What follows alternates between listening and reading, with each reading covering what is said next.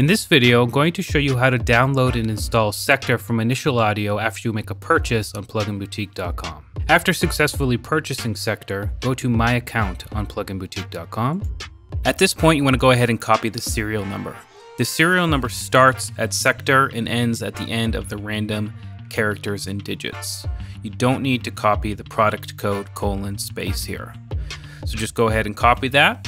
From here, you want to go to initialaudio.com/register. I'll leave a link to this in the video description. Here is where you want to enter that product code. Submit product code. And here it says coupon code applied successfully. If you have an account on Initial Audio, you will click here to log in. If you don't, you go ahead and set up a new account here. After entering your name, email, and creating a password, complete registration. You'll be brought to the success page, and the download link here at the bottom is what you want to click now.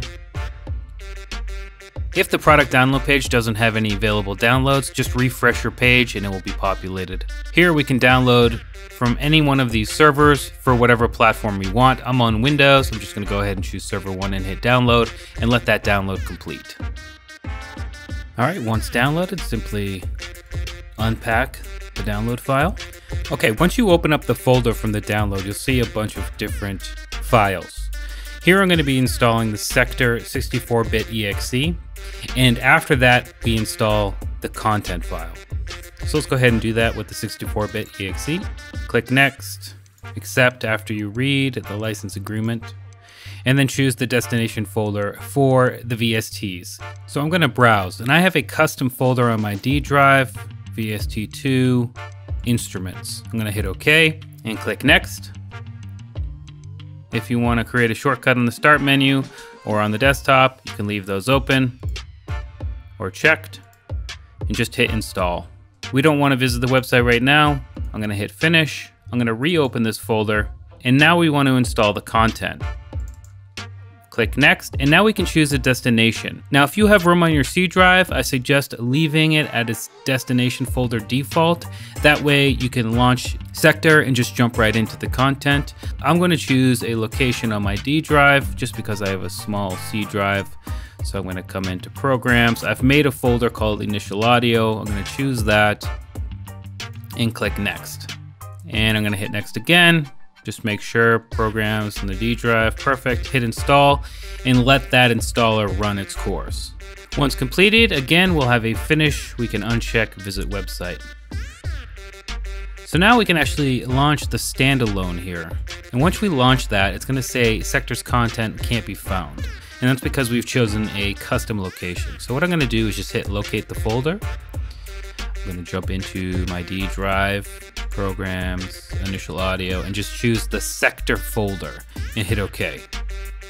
And boom, here we go. If for some reason, as I have here, you don't see the demo card on Sektor once you launch it from the standalone, come up to the options button here in the top left and hit reset to default state, and you should see the demo card here now.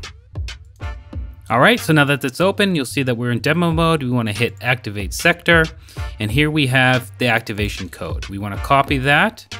We want to jump back into Initial Audio's website. We want to go to My Serial Keys. We want to go to Sektor. We want to hit Generate New Serial. And we want to make a machine name for your computer. I'm just going to write JC. And the activation code is the one we just copied from our installed version of Sektor. I'm going to hit Generate Serial. I want to copy the serial here, jump back into Sektor, paste that serial there and hit activate, and boom goes the dynamite. We now have a working copy of Initial Audio's Sektor synth. To show you that it's working, I'm going to go ahead and launch Ableton Live. Plugins, VST2, instruments, Sektor, drag and drop. I now have Sektor working inside of my DAW. So that's the process. I hope this video helps. There'll be a link in the video description for a full written description on how to do this if you've got lost somewhere along the way. And of course, you can always contact support at pluginboutique.com if you have a specific question.